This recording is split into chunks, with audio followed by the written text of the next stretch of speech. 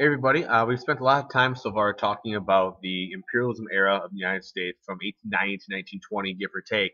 And from here, we're going to move now and look at the progressives. So the progressives are one of my favorite times in all of history, actually. The progressives are, they're trying to fix the changes we talked about, all the problems we talked about in class. We did a little activity in class, the sound discussion looking at all the problems that were going on in social issues, economic, environmental, all that kind of stuff. We're going to see how they try to fix those going forward here. We talked about the muckrakers already early on, and we've tried to see the slide before. We're going to bring them up again here.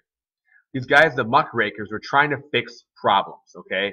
They were this period of social justice, trying to make equality happen. And they want to make things fair for people. And the best way these educated people could do it, since most of our progressives were educated people who were from the middle class, they had jobs like writers and journalists. And so they tried to find ways to promote those things through their fields. So muckrakers were journalists who were trying to publish articles, give attention to problems they saw out there in the world. And we talked about Upton Sinclair before. He wrote a book called The Jungle, and here's the cover of The Jungle, a copy of it. Very interesting book. And it's a story of an immigrant family, a Polish immigrant family in Chicago working in the meatpacking industry. Chicago being the main area of meatpacking in the country. And it went to a lot of things. The biggest thing it went to was food safety and what things we went on in making meat products back in this time. Things like sick cows with infected sores on, that kind of stuff. Bones and rat droppings and severed thumbs, those kind of things being dropped into hamburger. Something called potted ham, which was the worst parts with disease, rotting parts of the animals chopped up and put into a can and sold as like a potted ham or a canned ham. All those kind of things were brought to light in The Jungle.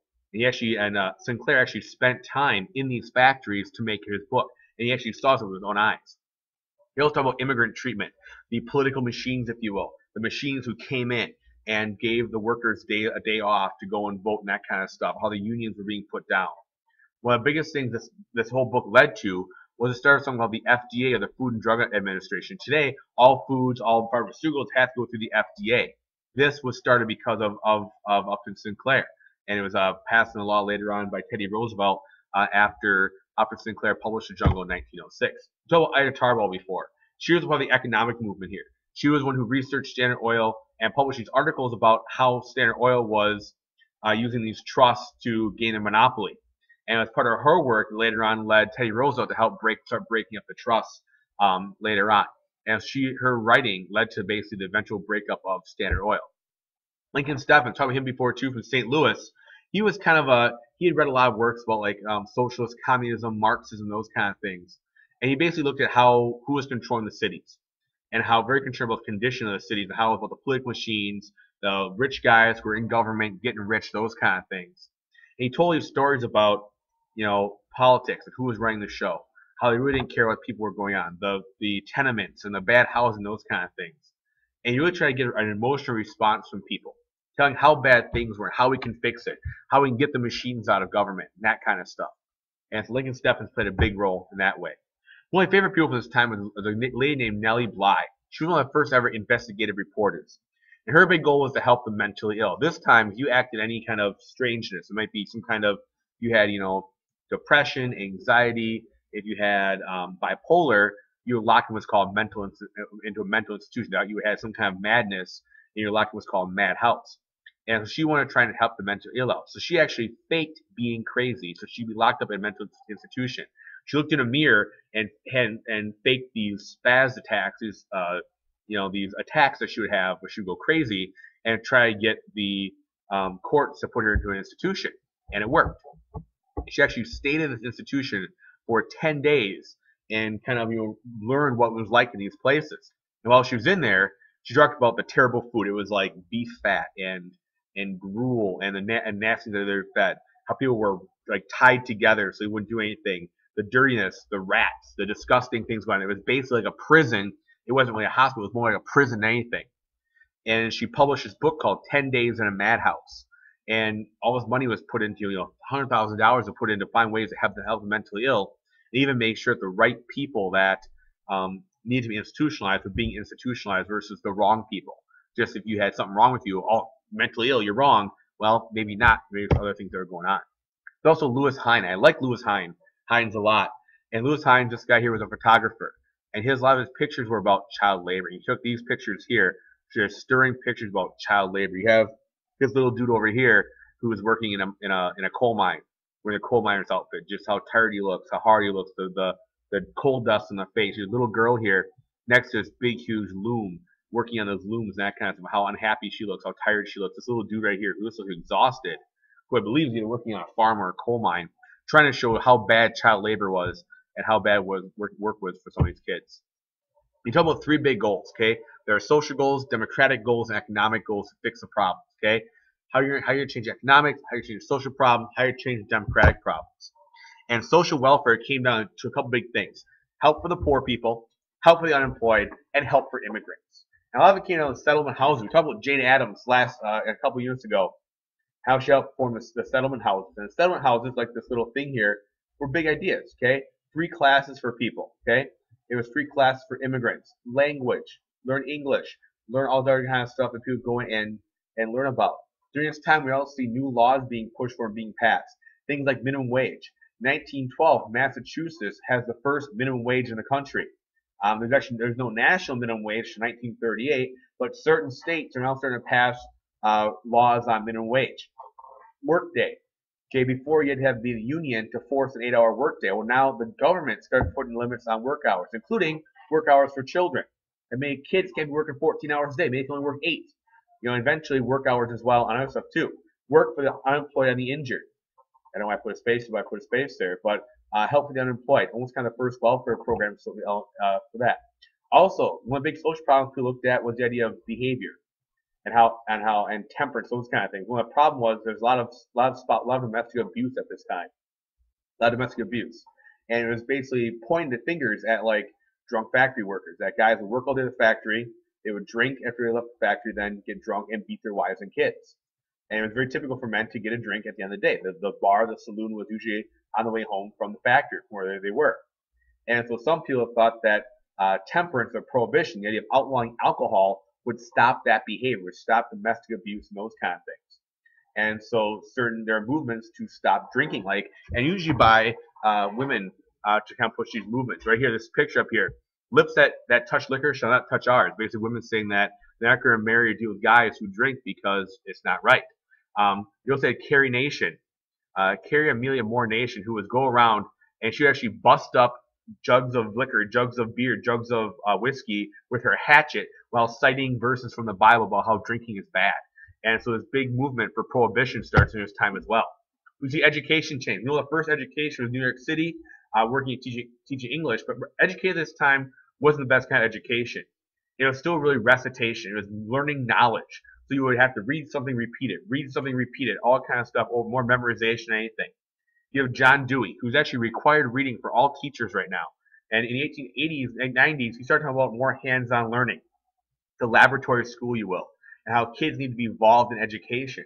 He really pushed for kids to start learning and getting involved in what they're doing. Like when we do activities or talk in class, that's John Dewey right there. All right? And so he really wanted to, and not just have kids recite and repeat stuff. It's all about learning and being hands-on, changing the way we teach kids, making education better, and in the end making the country better as well. And in terms of democracy, in terms of changing government, the idea of ending patronage was a big part of it. Patronage was the idea of giving government jobs to friends and relatives. Basically, if you knew somebody, you got the job. And instead giving jobs to the best qualified candidates. Almost kind of like a civil service exam kind of thing, if you will, kind of civil service issue. And so, the political bosses usually ran this thing. They got their person elected. They put their friends, their buddies, their relatives in these nice government jobs. Well, you had to find ways to get around the bosses and break up the political machines.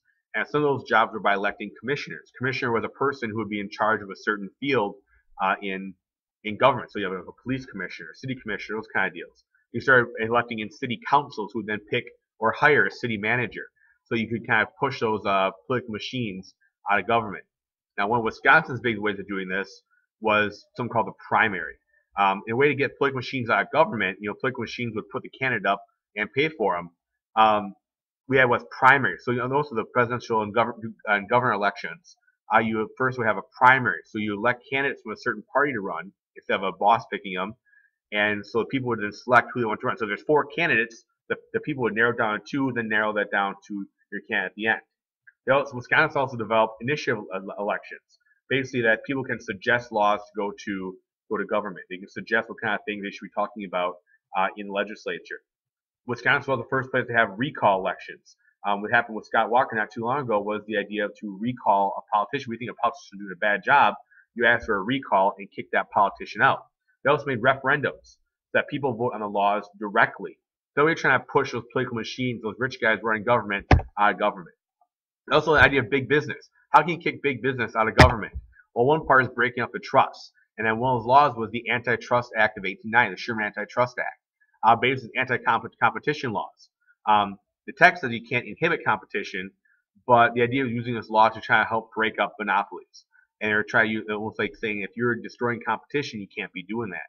Originally, the law did more harm than good. A lot of times it hurt unions, but later on it was used by Teddy Roosevelt to help stop the trusts. And Teddy Roosevelt was a big part of this whole deal. He had something called the Square Deal. Okay, he had 3 big things he wanted to happen: protect the consumers, control the corporations, help conserve the natural resources. And he used the presidency to do this. It's called a bully pulpit. He used the office of the presidency and his exposure as president to push his ideas, these things, onto the people. And one big idea was labor. There was a big coal strike, 1902, down West Virginia. Okay, and he basically TR got up there and kind of said, well, how are we going to fix this? Okay, how are we going to fix this problem? Well, he eventually had the coal mine went on strike. You got to try to figure out how to make the problems fixed. So he decided to have the army work the coal mine and essentially force the end of the strike. In the end, the workers got a 9-hour day, got more pay, but the price of coal had to go up. And so he found ways to fix these labor disputes and make sure that prices stay okay and workers are protected. And trying to find that balance between making sure workers are protected and people are protected. He tried busting up the trust as well. A big part of this was railroads. Okay, railroads control a lot of the trusts, and they were doing a lot of the price setting. And so railroads would buy all the land, they buy up all the market, and they would make a lot of money because railroads were making these deals to, buying up the market to control the shipping prices. And so Teddy used his position as president and something called the Hepburn Act to regulate how interstate railroads set their maximum rates. That maximum rates have to be published in the United States and know what shipping prices are to help protect the farmers, help protect the merchants who are shipping their goods across country. Teddy actually went to Congress and asked Congress to stop the trust. Nothing happened with it.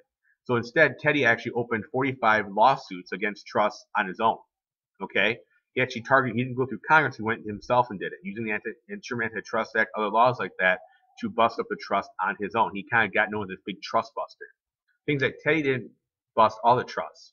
He actually only targeted the dangerous ones, especially the railroads first. Teddy also got involved in immigration. Talked about the Gentleman's Agreement. And he wasn't really worried about the public losing their job. And that's part of his consumer protection thing of why he decided to have his Gentleman's Agreement with Japan. And, that Japan would not send people into the United States anymore. And so he kind of decided there's a little bit of protection thing there and about, how, people are. And he also pushed education. Well, he had a quote over here that every immigrant who comes here should be required to learn within 5 years of English to leave the country. Well, as immigration, that was, part of the public idea there as well. But he did get involved in immigration too. He's also involved in conservation. It's kind of a, big thing here is that, Roosevelt being this hunter, outdoorsman kind of guy, he went out west to kind of view how timber companies were using the land. Well, they were clear cutting all this land, destroying all this forest, and so Teddy decided to set aside over 194 million acres for natural forests and state parks. He also set aside bird refuges, these kind of things, and so the U.S. forest system to run the land. Gifford Pinchot here was one of the first guys to use that, using dams for electricity, irrigation, finding good ways to use the land. He also met with John Muir, who was a Wisconsin board preservationist who wanted to kind of make sure the national parks were in a wild state, where you don't see, rivers and dams and stuff in natural parks to make sure they stay wild, as he met with Teddy Roosevelt. The great little Roosevelt quote here: "The conservation of natural resources is a fundamental problem. Once we solve that problem, it will avail us to solve others." He really thought conservation of land was super, super important. There were some places that his square deal didn't do much though. I mean, TR had nothing against African Americans, but none of his ideas of square deal really helped African Americans out. It's mostly political to make sure he kept everybody on his side. But in the end, the idea of equality really didn't happen much in terms of TR. his goals were not much for that equality kind of stuff. That's it for today.